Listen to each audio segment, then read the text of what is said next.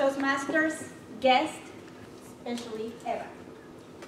It's hard to evaluate someone who has a lot of experience by just showing up and her presence itself fill the room. I appreciate that about the delivery style that you have. You are so confident.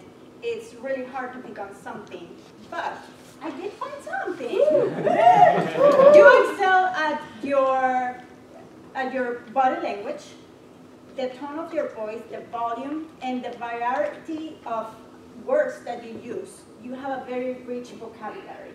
And I learn every time you come up here in how you express yourself so clearly that we can understand perfectly every word you say, unlike me, because it's my second language. Guys, be patient.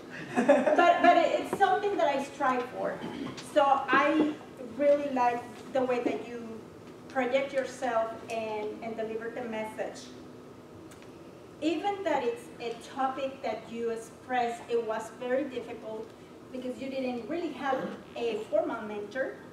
And you had your mentors, and you gave us very good examples about your gifts, teaches, and lands, how they have helped you throughout your career, officially or unofficially.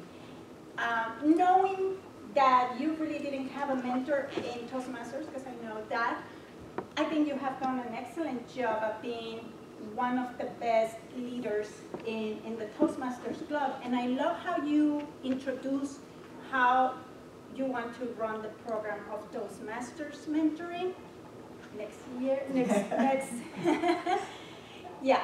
period, and that your passion is on growing the people's skills, develop them, and encourage them, being a support. Great eye contact.